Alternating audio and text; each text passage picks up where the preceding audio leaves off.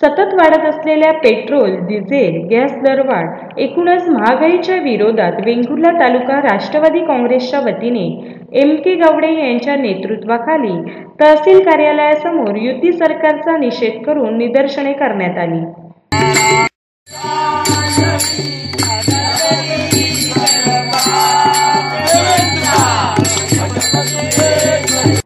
वेंगुर्ला तालुका राष्ट्रवादी काँग्रेसच्या वतीने राष्ट्रवादीचे नेते के गावडे यांच्या नेतृत्वाखाली या दरवाढीच्या विरोधात वेंगुर्ला तहसील कार्यालयासमोर मृदुंग टाळ वाजवत देवेंद्र अजब तुझे सरकार अशी भजने म्हणत भाजप शिवसेना युतीचा निषेध करण्यात आला।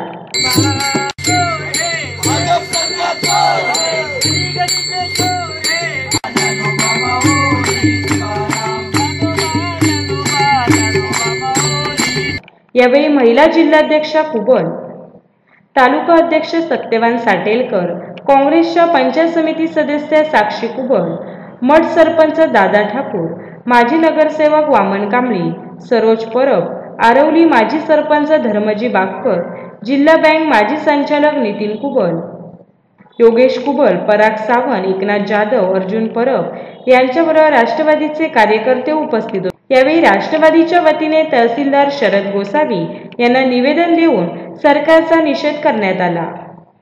यावेळी आंदोलनाला पोलीस निरीक्षक शशिकांत खोत यांनी भेट देऊन चर्चा केली। यावेळी वेंगुर्ला तालुक्यात 6वीत शिकणाऱ्या मुलीवर या शाळेतील तेरसे या शिक्षकाने अश्लील वर्तवणूक केली या प्रकाराचा राष्ट्रवादीच्या वतीने निषेध करण्यात आला, तर त्याला निलंबित करण्याची मागणीही करण्यात आली। चे भाव रोज वाढत आहेत। एकही दिवस असा गेल्या महिन्याभरात झाला नाही की जे पेट्रोल डिझेलची भाव वाढ झाली नाही आणि त्याच्यामुळे आज या ठिकाणी आज 90 पार केलेलं हे जे पेट्रोल आहे किंवा डिझेल 80 पर्यंत डिझेल गेलेलं आहे। आम्हाला अशी शंका आहे की डॉलरचा भाव हा 100 रुपये व्हायच्या आधी कदाचित पेट्रोलचा भाव 100 रुपये होईल आणि ह्याच्यामुळे पेट्रोल डिझेलची भाववाढ झाल्यामुळे सामान्यातला सामान्य एसटीतून प्रवास करणारा प्रवासी असेल किंवा एक साधा कोणीतरी नोकरीला असलेला स्कूटर वापरत असेल किंवा वाहनधारक टेम्पो ड्रायव्हर असेल, रिक्षा ड्रायव्हर असेल आणि त्यामुळे सगळ्याची ही अप्रत्यक्षपणे वाढ झालेली ही जी वाढ आहे या वाढीचा या ठिकाणी आज लोकांच्या जीवनावर परिणाम झालेला आहे। आम्हाला सरकारला विनंती करावीशी आहे की तुम्ही ज्याप्रमाणे 12, 13, 14 मध्ये जी काही या ठिकाणी आज भाषणं केली, ज्याप्रमाणे लोकांना आश्वासनं दिली, आज या ठिकाणी त्या आश्वासनाप्रमाणे आज कोणत्याही प्रकारे आज कारवाई झालेली नाही।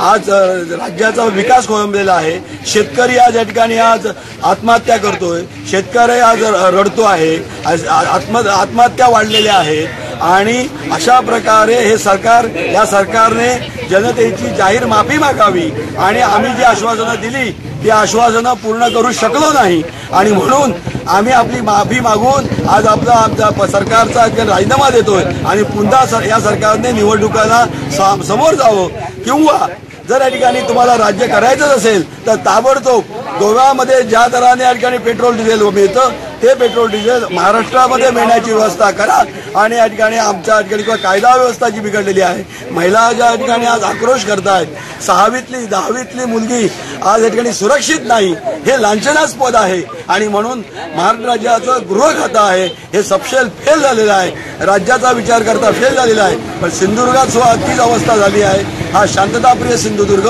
आज कुठल्या दिशेनं वेगळ्या दिशेने चाललेला आहे आणि म्हणून आज आम्ही हे आंदोलन करून आज सामान्य ज्या ठिकाणी लोकांचा आक्रोश सरकारपर्यंत पोहोचवण्यासाठी आज तहसीलदार साहेबांना निवेदन दिलेलं आहे। कोकण लाईव्हसाठी सुरेश कोलगेकर, वेंगुर्ला।